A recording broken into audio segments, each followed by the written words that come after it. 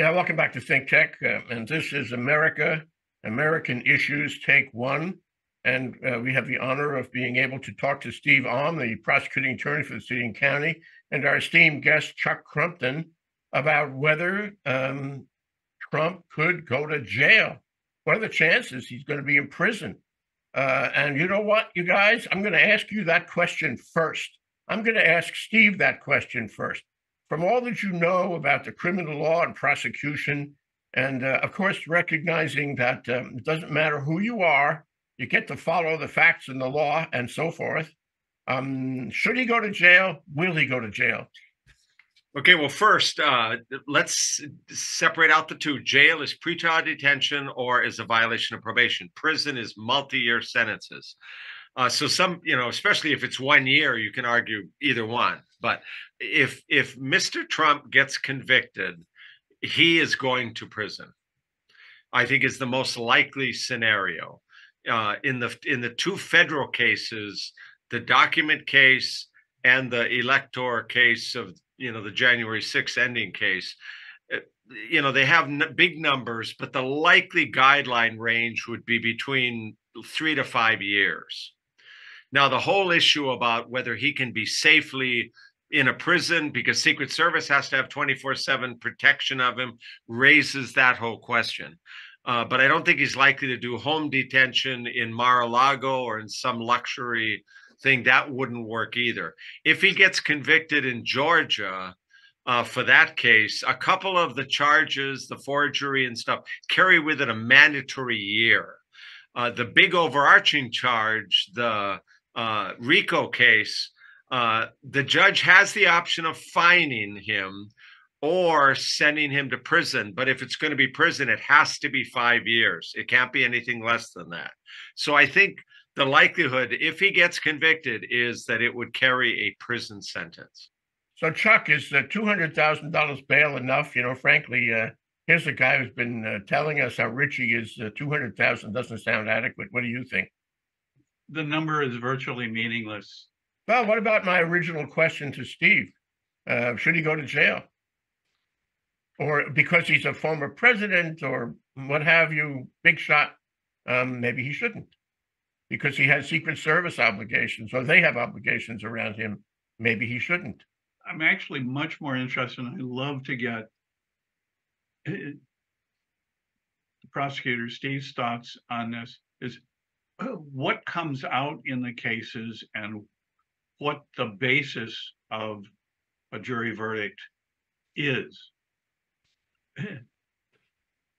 That to me is going to comprise the most interesting questions, yeah, and potentially the most influential questions, because you've got a criminal courtroom forum for 4 cases, which is completely different than an open political forum. And right, the rules, the conduct, the communications are regulated in very, very different ways. So I really want to see what's going to happen in that forum if it's effectively administered by the judicial officers. Well, I think in the New York case, I think DA Bragg has indicated that he'd be willing to kind of defer to the other cases. So I think the 3 other ones, the 2 federal cases and the Georgia case, are the ones to focus on. I think the document case from the outside, and we have to, first say these are allegations only. It's a prosecutor saying we think we can prove these things, and they should always answer 2 questions. 1, do we believe the person based on the evidence is guilty beyond a reasonable doubt? And 2, do we have admissible evidence to prove that? The 2 may not always be the same, but even bringing the charges, nothing has been proven. There's no evidence. Those are allegations. So like any other criminal case, the prosecutors have the burden of trying to prove each and every one of those charges beyond a reasonable doubt. Looking at on the outside, and we're speculating, we don't know all the evidence, but it would appear the documents case looks like the strongest ones. There's been a lot of report in the media on that. There's tapes of supposed conversations between President Trump and different people. So just on the outside, that looks to be the strongest case. However, in my mind, the other federal case that right now the prosecutors proposed a January 2nd date, the special counsel, that and the Georgia case are the two most important ones, because they go to the heart of what I think is being alleged here, that democracy was being undermined and how that was done. So in the January case, it's very narrow. President Trump is the only defendant. There are unindicted co-conspirators. Interesting enough, Mr. Meadows is not one of them. So leading to speculation that he may be cooperating.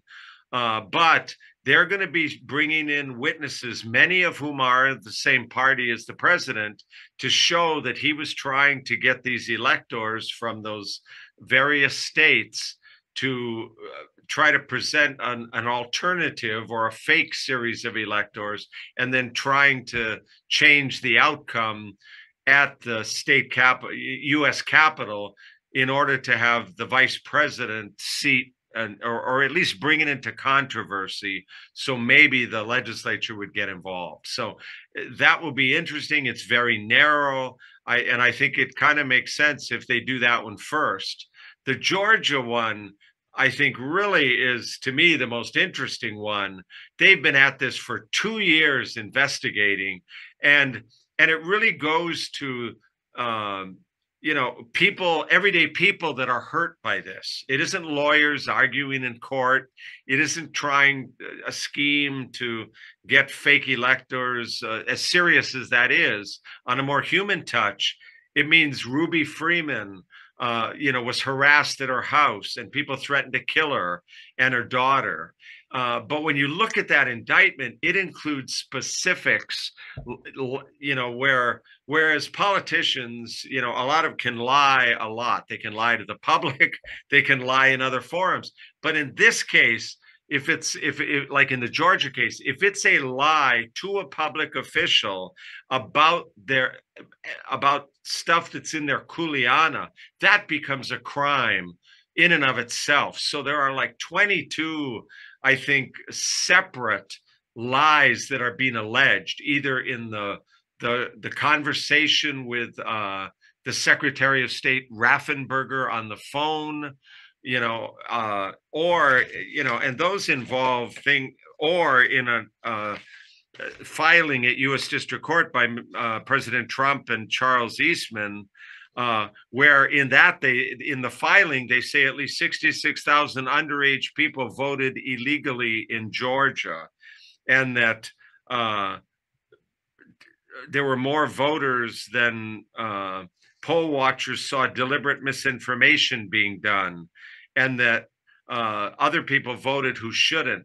Each of those separate things are being alleged. And then in the false statements or writings in the conversation with with the Secretary of State Raffensperger, it's alleged that he said that Ruby Freeman was a professional vote scammer and known politically operative, that 5,000 dead people voted in the 2020 election, and that 139% of the people voted in the November 3rd election in Detroit. So these are specific statements that if you're trying to say to the Secretary of State to change the way he operates in an area that he's got authority over, that's a crime.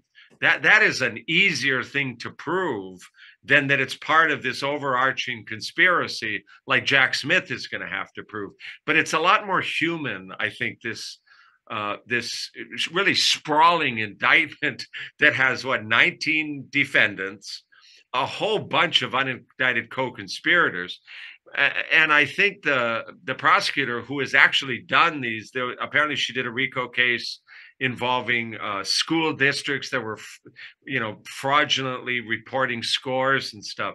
But I don't think she's thinking they're going to be 19 people when it finally goes to trial, because I think she's thinking a number of those folks are going to flip. So those are the two cases I think are really interesting. And I don't know, I can't, get into her mind, but if that first case actually goes in January, she's now asking for a March date. It's conceivable that one trial could follow the other. Well, let's look at the dance card, which we had on Yeah. the screen for a moment.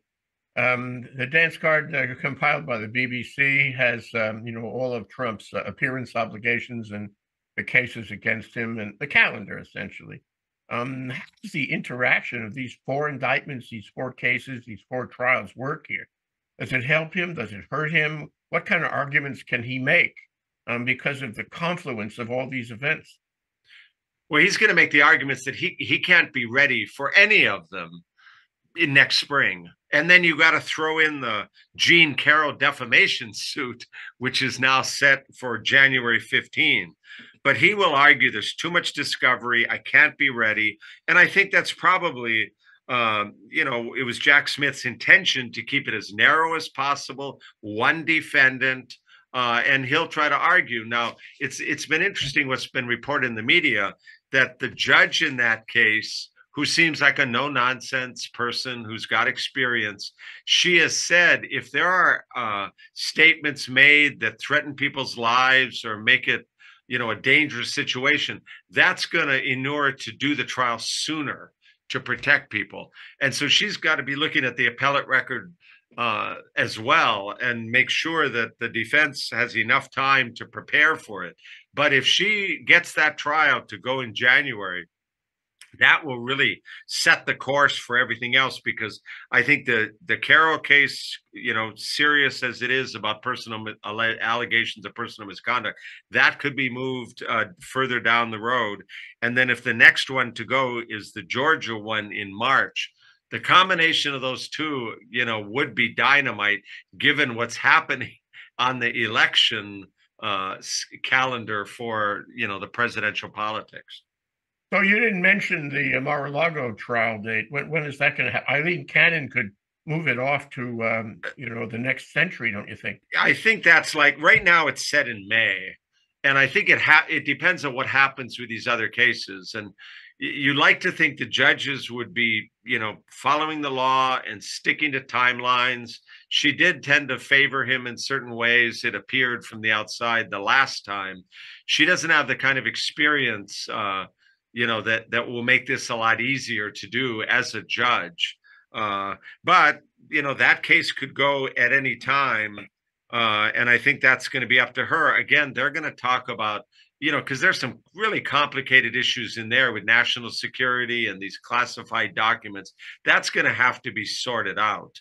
But at least the defense some of them should be separate people. But you've got Jack Smith and his team involved in both of them. So, a lot is up to the judge when they want to set the trial and when they want to hold people to pretrial deadlines and the like. So, Chuck, Steve has been talking about, what the evidence, as you suggested, and what a judge might do, a jury might do, and so forth, what is going to pop out in these cases. But Trump doesn't have to worry about these orders that will come out prohibiting him from this, approaching witnesses and co-defendants and jurors and judges and trying to intimidate and contaminate the jury pool and so forth. All he has to do is get up there and say, I am innocent. And he's lying, of course. He's not, in my view, he's not innocent. All he has to do is get up there and say, this is a Democratic witch hunt. And those would not be within the prohibited acts of any of the cases where the judges are trying to contain him. And so he could make, and it would be First Amendment, I am innocent, statements to his base. My question to you, at the end of the day, is this going to be tried in court or in the court of public opinion? It's a great question. And I think that's going to depend both on the judges and the prosecutors to a great extent for exactly the reasons that the prosecutor that Steve Alm has alluded to, which are directly correct. I think what's going to be interesting to see is what testimony and evidence can Trump and the Georgia co-conspirator defendants provide that actually is persuasive of innocence rather than implication of guilt. Because what's out there right now from primarily Republican sources, Trump's own team people, all carry heavy implications of guilt. As Steve said, they're only allegations, but we haven't seen evidence or testimony that would establish innocence of the charges that are alleged so far, as far as I can tell. You know, what happens when a defendant, in your experience and your practice, gets connected with the press and says, I'm innocent? The prosecutors got it all wrong. And let me throw in the fact that Georgia has a law that permits television, and that is going to affect this whole notion of having the case tried in the court of public opinion. Your thoughts? I think you bring up a great point that televising it is going to be critically important. And there's no reason the federal courts don't allow TV. They're so behind the times with this. I did trials as a prosecutor that were filmed from beginning to end. I did trials as a judge that were filmed from the beginning to end. After a few minutes, you forget all about it, you know, and the attorneys are playing to the jury anyway, whether there's a TV in there or not. So I wish the Chief Justice would start with these federal cases against Mr. Trump and say, let's televise them. Everybody in the country needs to see this. And in Georgia, I mean, you know, you're going to see one Republican after another called to the stand, you know, because that's who all these witnesses are. And I think it's really important. Now, you know, defendants saying ahead of time, I'm guilty, we kind of expect that. What's going to be tricky is that I think a lot of President Trump's supporters think the whole system is crooked, and they think the prosecutors are crooked, the judges are crooked. So, you know, it's going to be hard for them to accept whatever happens, but at least if it's televised, it'll be all over the news. It'll be whether, you know, most of the TV stations, I think, will have to cover it.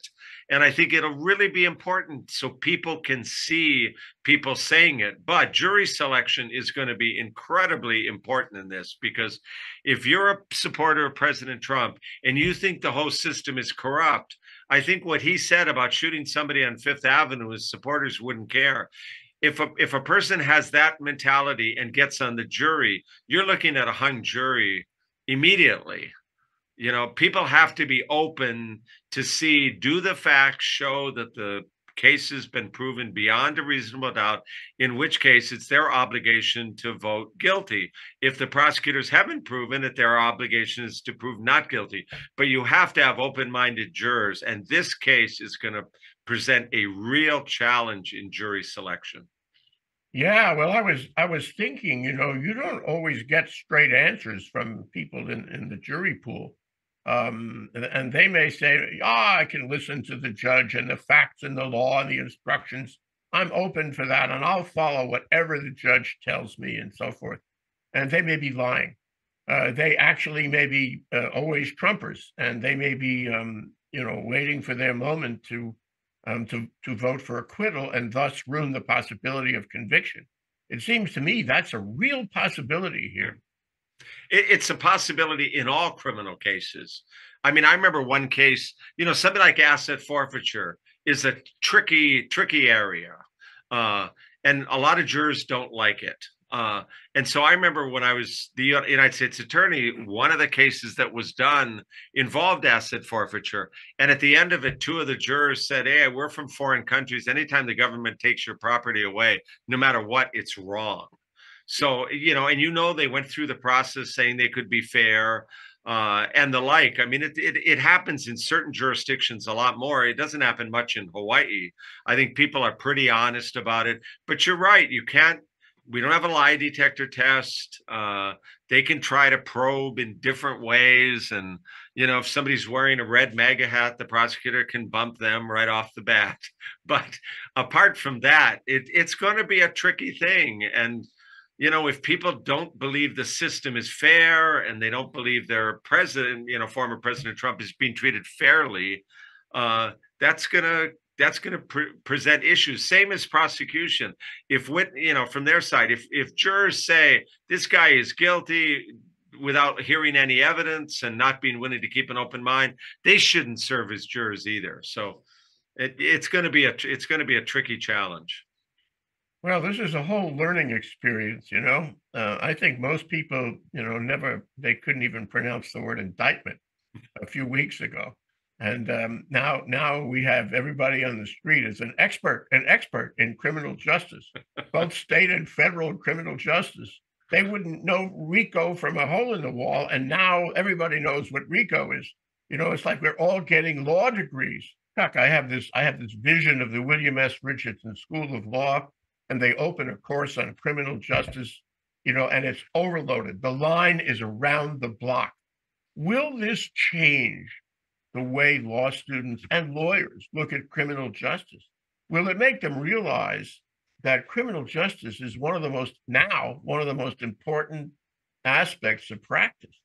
I really hope it does. I mean, we've needed far, far more attention and priority to criminal justice reform as we do to immigration reform and other areas for many, many years. And to his credit, Steve Alm has been at the forefront, one of the leaders of criminal justice reform on bail, on incarceration, on reentry, on many of the most critical aspects of criminal justice reform.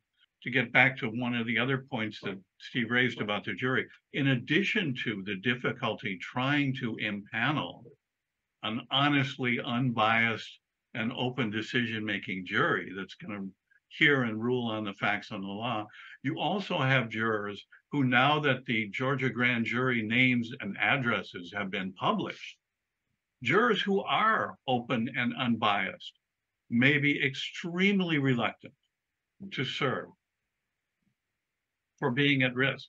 How do they protect their names and addresses and likenesses, particularly in Georgia, where it's going to be televised, from being publicized? How do they protect their families? That's a question for you, Steve. Yeah, that's a really interesting point, because the Georgia rules are, from a transparency standpoint, they do publish the names of all the grand jurors. You know, in Hawaii, this is secret. You know, we can't talk about what happened at grand jury. Witnesses can if they choose to, but the prosecutors can't. And if their names became public, that could be really dangerous. I know in certain jurisdictions, they keep the names private in organized crime cases because they're worried about retribution. But in Georgia, it appears to be a pretty, you know, open situation. And so you are going to have that issue that people might not want to serve on a jury, because if they vote to convict President Trump, they may be afraid of retaliation. It's uncharted territory in a lot of ways. It's really kind of scary. You know, I think it is important that people learn about the system and that it does have, you know, consequences. And I think for all the lying that goes on in politics and misrepresentation and this partisan world, the courtroom seems to have been, in the last few years, the only place where I think truth and you know, accountability has happened. And I think it kind of makes sense that now we have multiple cases coming up. I wish some had come sooner, but better late than never. And let's find out. Prosecutors are alleging things. Let's see if they can prove it. It will happen again. His dog whistles may have changed in their nuance, their sophistication. It wouldn't be as gross as you know, if you come after me, I'll come after you. But it might be more subtle, and it might achieve the same benefit. And the First Amendment does allow him to go some of the way. In fact, you know, he's already recorded a counter interview with Tucker, which will be broadcast at the same time as the Republican, debate. So he's going to be out there in the media, and he's going to be making statements like, I'm innocent. And I don't know how he would do this, but I suggest to you, Steve, that he's going to find a way to threaten people without threatening them, as he has in the past, mafia style, and they will be threatened. So what do we do about that? We can't undermine the First Amendment but there must be something we can do to maintain the purity of the decision process. Well, depending on how far he goes in that, I wouldn't push the judge in DC too far on this, because it is within her power to have him taken into custody. I certainly would have done that when I was a judge, if people said things that I interpreted as a threat. I mean, some of this has already happened, but he's not the president anymore, and so he's a citizen. And if she finds that he's threatening people, she could have him taken into custody, or start with home detention, and then if it happens again, go into custody. I mean, that is a possibility, and she would come under criticism. But even though this case is different, it has many things in common with other criminal cases, including the behavior of certain defendants. If she does that, and I think she's Tanya Chukin is strong. She might very well do that. I agree. But if she does that, it has implications. On the one hand, you have the base, which may rise up and protest, although they haven't been protesting as much these days. And you have the possibility that the jurors and witnesses will be encouraged, that they're protected now, at least in terms of these orders. So, Chuck, how do you think that would work? Would it be a good thing for him to be incarcerated, or would it lead to unpredictable results? Well, I think first you got to look at the threshold question. Is he going to be able to couch intimidation and other things within the campaign framework and say, hey, this is political campaigning, this is First Amendment stuff? Or because the criminal cases are out there, if he comments on them, is he going to be subject to the judicial discipline that any other defendant would be if they engaged in that kind of conduct? And so it is going to be a test of whether he is or is not above the law. He's exactly right about that. So, Steve, it's really interesting for you as a former criminal judge and a prosecuting attorney to see this unfold. You must be glued to the tube, and I know you will be glued to Fannie Willis's trial. I'd like to see that soon so we can all learn from what happens, and it certainly will have a downline effect on the other cases as well. But my question to you is, do you see it professionally, or do you see it as a new world in criminal justice in this country, possibly affecting Hawaii? Well, it's mostly watching it from a professional view, but it is something new because we've never had a former president indicted for a number of things. But I have to say that, I have to tell people my experience in the federal system and as prosecutors, it was the Department of Justice, the U.S. Attorney's Office is full of professionals. And when I was there, I was appointed by President Clinton. There were many members of our office who hated President Clinton, who were Republicans, but it didn't affect what they did on a day-to-day basis. The Justice Department, I was so impressed with the professionals from one end to another, really did their jobs. And the idea there's a conspiracy in all 4 states to manufacture evidence I think is ridiculous. But again, I keep going back to the prosecutors have alleged things. They have to prove it now. The ball is in their court. And I think I hope the federal cases get televised, but I think having the state case televised in Georgia is absolutely critical. So we as a country can see what people say, whether they're Republicans or Democrats, and it'll be an educational opportunity that I don't think has been matched before. And I think as badly as the OJ case was handled, no offense to Judge Ito, I think the judges who are handling these cases would do a good job of running it the right way, being in control of the courtroom. And I think it'll be a learning experience for us all. Knock wood. It's also a learning experience for the defense bar.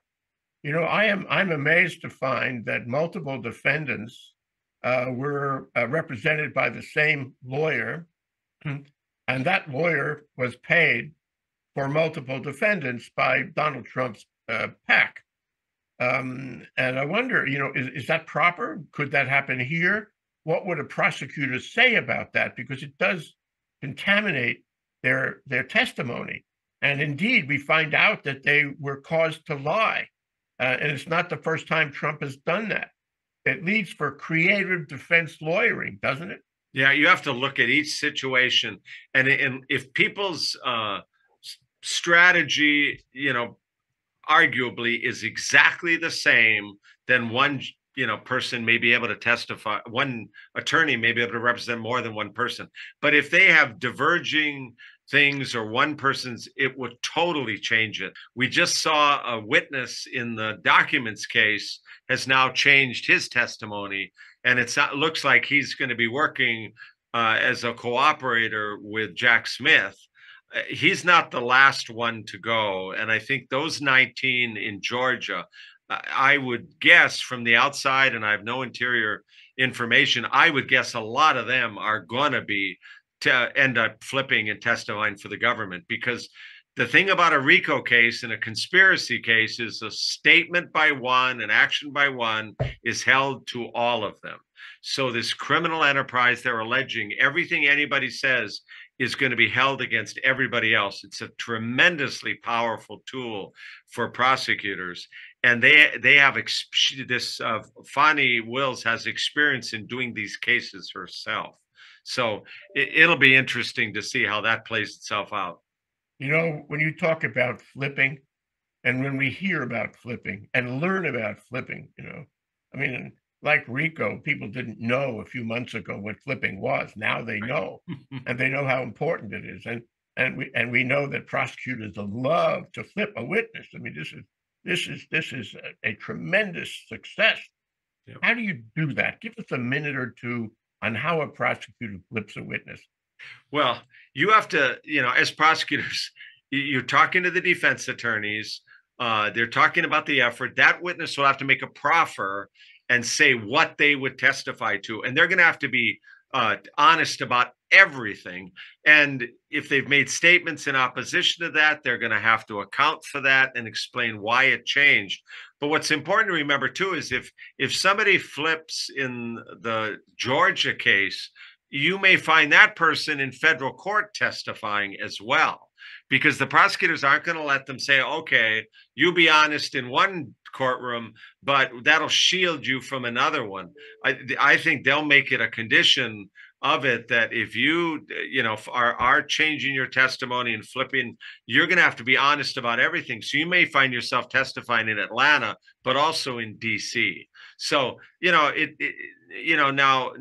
you have to have corroborative evidence. It has to make sense to the jury why somebody would have, changed their testimony or why they're willing to testify to the government. But in many cases, it's pretty logical to them. Yes, they may get a reduced sentence, but at the same time, they were there in the room. They knew what was going on. And most of these witnesses are not people with criminal backgrounds and otherwise. That's what we have to face in certain cases. I don't think that's the case here. I don't think virtually any of these witnesses that I'm aware of have criminal backgrounds. So they're not going to be dragging that in with them into courtroom. That's, the thing about criminal backgrounds is important. There's no violence here. There's no assault or battery. There's no murder. None of that. It's just a murder of our democracy, which is a white collar crime. Yeah. And I would imagine that, that the justice establishment treats white collar crime differently. And the judge and the jury treat sentencing for white collar crime differently. Here's a guy with a suit and tie. We're really going to put him in the tombs. Exactly what you're saying. They get treated more leniently often. That's why I was pleasantly surprised, when it became the federal prosecutor, those folks, white collar crime, they went to prison too. Because otherwise a judge will look at them and see themselves. They belong to the same clubs. They wear the same clothes. It's easy to try to treat them differently. And that's not appropriate. Now, at the same time, there are going to be things about threats to Ruby Freeman and some of what people came to her house and they threatened her. So there is going to be a little bit of that coming into the case. But in general, white collar criminals do get treated more leniently by the system. And that's wrong. If you're stealing one way or stealing from another way, you should be held accountable for all of it. Amen. We're almost out of time, Chuck. So I want to get your thoughts, and I want to go back to the question I asked you at the outset. Did Trump go to jail? Will Trump go to jail? Give us your thoughts about that, if you don't mind. Or if you want, you can take the fifth. I think the answer has to be a dependent answer. If our criminal justice system, particularly in the two most important cases, honors and establishes accountability, the answer to your question has to be yes. It's a test of our system. And it's a test against somebody who challenged that system more flagrantly, more violently, and more overtly than anyone has in history. So I want to see if there's evidence of innocence, not just non-guilt. I haven't seen any. But it's not a done deal, is it, Steve? We don't have the jury impaneled. Anything could happen. Yep. And he may be acquitted, or he may not be sentenced to the degree we would like, me anyway, would like to see him sentenced. So there's miles to go on this before we get a result that will be a satisfactory protection, accountability for people who have conspired to derail our democracy. What's your level of confidence on that? Well, unlike many crimes, if you believe the prosecution's version, this has been played out in public, a lot of this.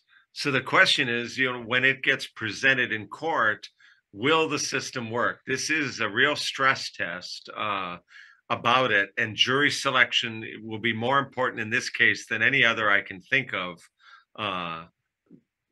In all the cases I've been involved with and I've watched, nationally and otherwise, it's getting an impartial jury is going to be incredibly difficult. But even in other horrific cases and stuff, they've been able to seat jurors, unbelievably, but people don't read the newspaper. They don't watch TV. They may not even watch ThinkTech Hawaii. They're, and they may be open to dealing with the facts as they come. I hope that can happen.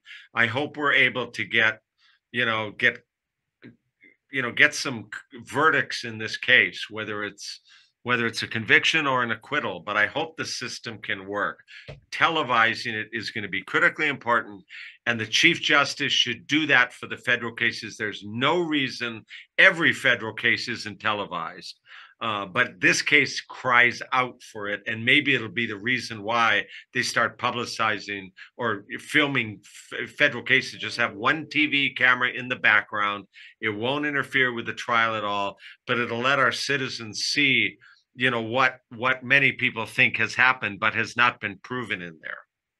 Yeah, we have to connect up the trial in public opinion with the trial in the courtroom and bring them together.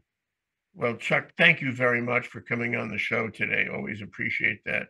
And thank you, Steve. It's really interesting to talk to a prosecutor about these things. We really appreciate you coming on. Aloha.